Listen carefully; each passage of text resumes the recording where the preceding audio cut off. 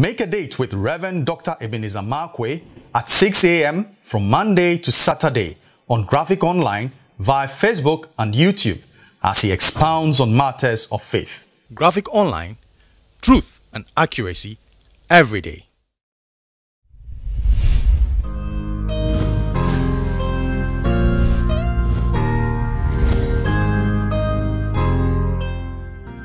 This is Rev Dr Ebenezer Markwei of Living Streams International, bringing you matters of faith with Graphic Online.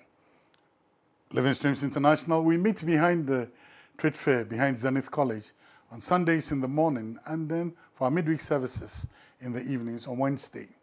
But this morning, I like to keep my thoughts.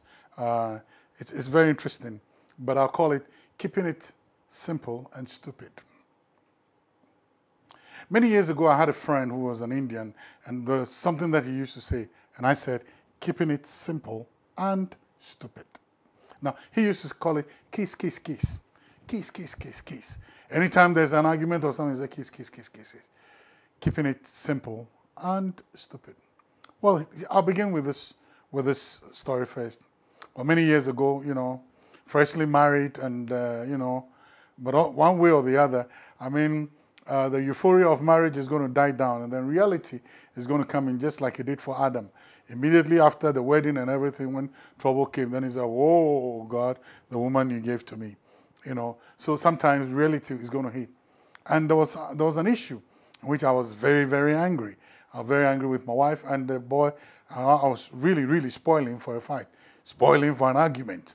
And so I came to the room, and and I was talking. I was expecting a counter talk. I was expecting, you get it, she also to say something. So I'll say something to provoke an answer, and so that the thing will continue.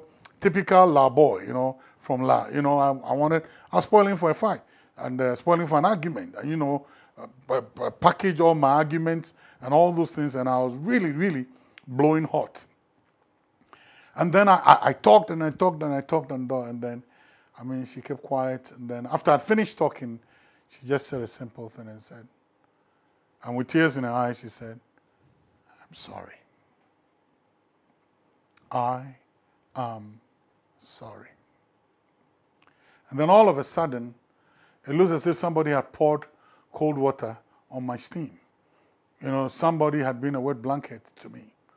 She didn't give me a fight. She didn't give me an argument.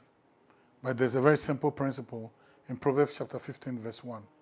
A soft answer turns away wrath.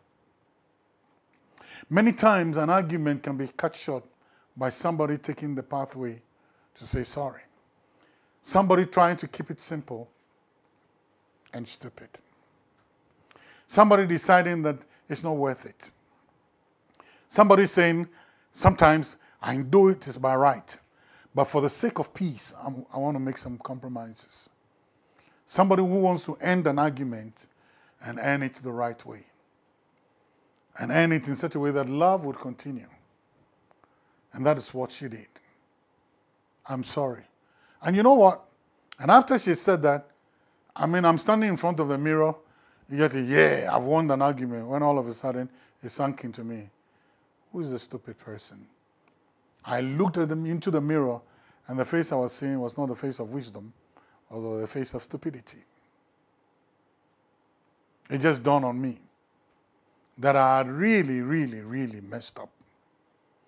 So the pathway now became one of the longest journey to turn back. My pride will say, well, you've won an argument. I didn't win an argument. I just lost an argument. I did not win. I'm sorry, won. So now I had to go back trekking and say, I'm sorry. Sometimes hurtful things, or sometimes the things we throw at each other, all these things can be cut short by simply saying, I am sorry. Sometimes a soft answer, not sometimes, a soft answer would always turn away wrath. Proverbs 15:1.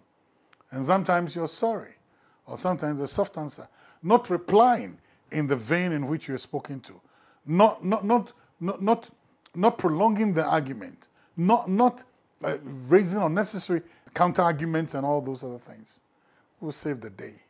And you recognize that the person who was rather the protagonist will rather now begin to come and say, I'm sorry. That's what I had to do. Somebody decided to keep it simple and stupid and won the day. Didn't only win the day for herself, but won the day for me also.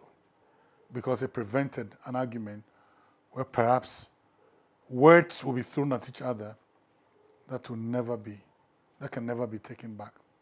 Because sometimes it happens like that. Are you aware of that?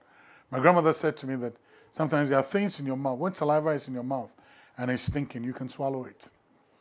But once you throw it down, you can't use your tongue to pick it back from the ground.